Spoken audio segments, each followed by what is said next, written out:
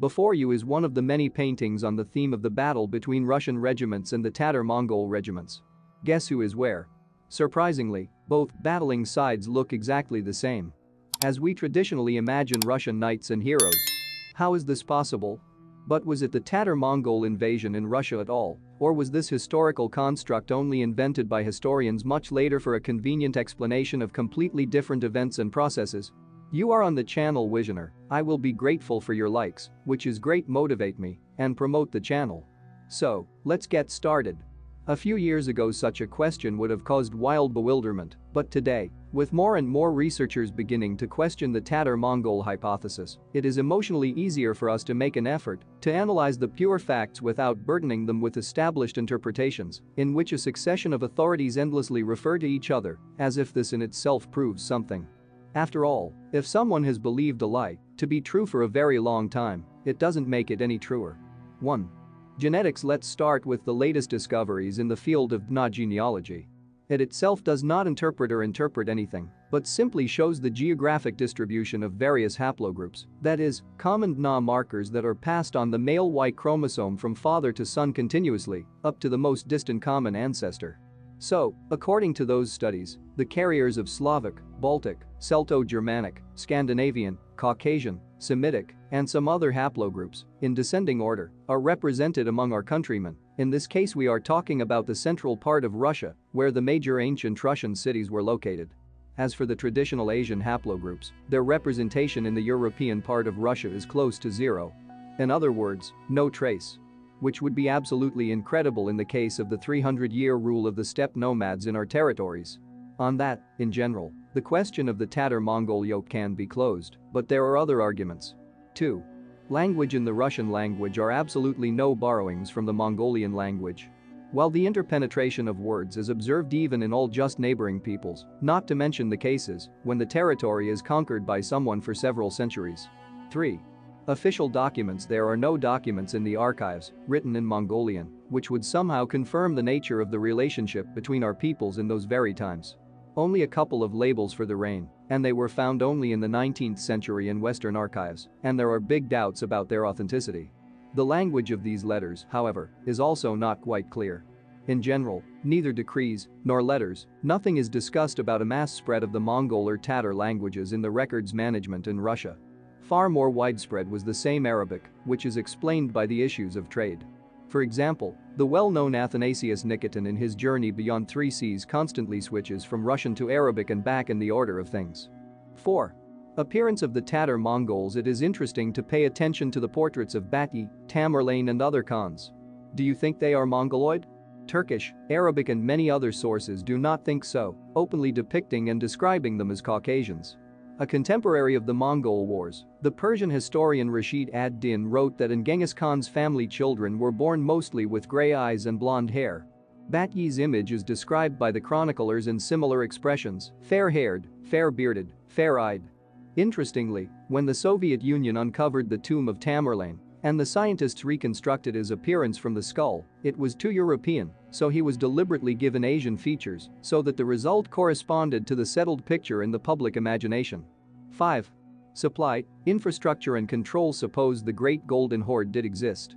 Just imagine, it emerged completely out of nowhere, without any prerequisites either in terms of infrastructure or even in terms of writing. And at once it conquered half of the world from the Asian steppes to Europe, and then it kept this status quo for several centuries.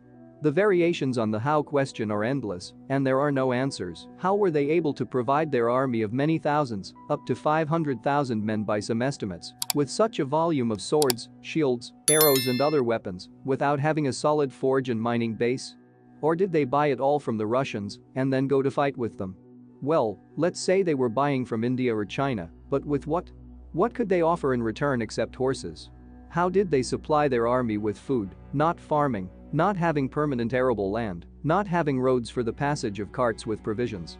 Such a huge mounted army just tramples the grass on the way, so that it cannot in principle be kept on pasture. Today, some historians say there were not 500,000, but only 30,000 men in the horde. Okay, which does not negate the previous questions. But in that case, how did they ensure control of the conquered territories? We have to think that the situation was tense along the front line, because the conquerors are not welcomed anywhere. But we are talking about thousands of kilometers, practically the whole continent. Any army would scatter and simply dissolve in these squares and would not be able to be present everywhere at the same time, suppressing the riots and uprisings. It is interesting that in the 16th century it took the Cossacks about 50 years to conquer Siberia, to pass through several thousand kilometers to Baikal with fights, leaving behind a chain of fortified prisons. At the same time, unlike the Tatar Mongols, they already had a strong centralized state behind their backs, which supplied them with all the necessary resources, and they encountered rather little resistance. The Tatar Mongols a couple of centuries earlier had supposedly gone the same way in the opposite direction in just a couple of decades, conquering much more economically developed countries. 6. Population size. The current population of Mongolia is about 1 million people. According to the worldwide trend, the population is usually growing, which means that in the past it was much smaller than this figure. At the same time, we know that already at that time no less than 1 million people lived in Russia, and the Slavs were considered to be skilled warriors who, for example, were eagerly recruited for the Byzantine service. There is a discrepancy in terms of opposing forces. 7. Cultural blossoming, twinning, selectivity, and lack of material footprints. And here is another series of curious why questions. Why the invaders did not impose their culture, by the way, no one really knows what it was, and were extremely loyal to any local religions practiced by the population. Why did architecture, icon painting and many other areas of art flourish in Russia under the yoke? Was the situation favorable and was nothing more important on the agenda? Why these so-called Tatar Mongols did not burn all the cities on their way and seized only some specific and others left intact at the back of his army, going with a punitive campaign? Why are Russian princes constantly related to the Tatar Mongols and vice versa, as if there was no confrontation, conquest, shameful tribute? By the way, the Tatar Mongols were not related to the European nobility. Why did the Tatar Mongols care so much about administrative order specifically in Russia? Batyi's invasion takes place in the midst of internecine wars, and he seems to have come to Russia purposely to streamline the mechanism of succession and suppress separatist sentiments. For example, during the Western campaigns against Europe, nothing of the kind happens. The horde burns and loots cities, but does not introduce any labels for reigning, and does not build a vertical of power. And finally, why in the Mongolian sources themselves there is no evidence of the great conquests?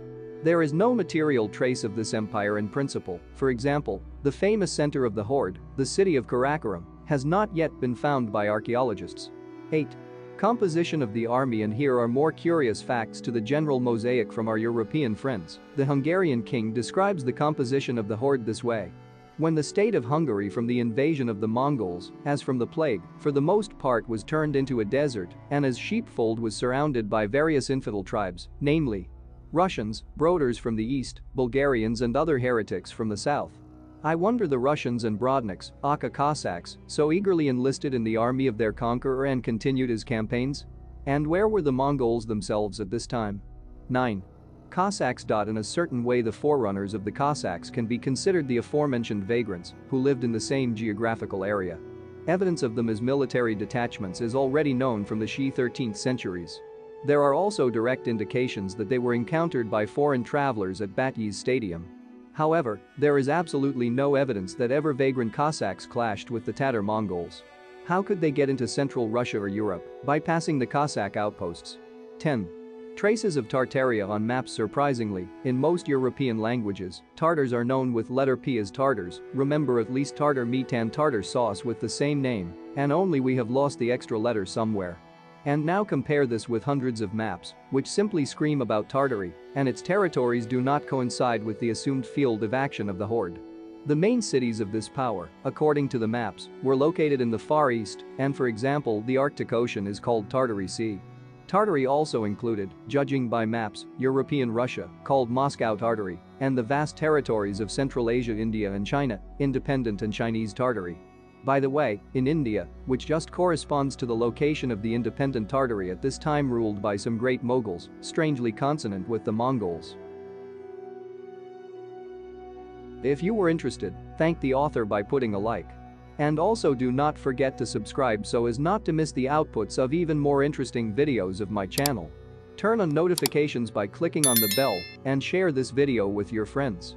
What else interesting can you add to this video?